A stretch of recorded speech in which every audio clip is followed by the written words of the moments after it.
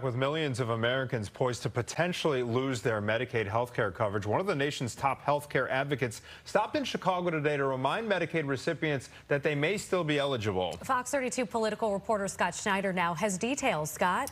Natalie and Anthony, a COVID-era policy that extended Medicaid coverage to millions of Americans who couldn't otherwise afford health insurance expired earlier this year, leaving some 700,000 Illinoisans at risk of losing their coverage. Well, today, Sinai Chicago held a roundtable to remind Medicaid recipients that they need to be their own advocates in ensuring their enrollment is up to date. Now, there are no guarantees of access to quality health care here in Chicago for those who don't reapply. If people have moved in recent months, if they haven't notified Medicaid that their address has changed, they may need to check their previous address for the application. And there are others who may have a language barrier and need assistance filling out the form.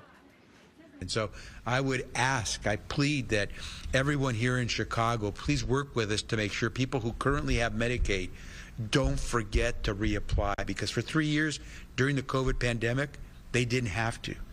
And some people stopped opening the mail from the state Medicaid agency because they didn't have to worry. They didn't have to reapply every year.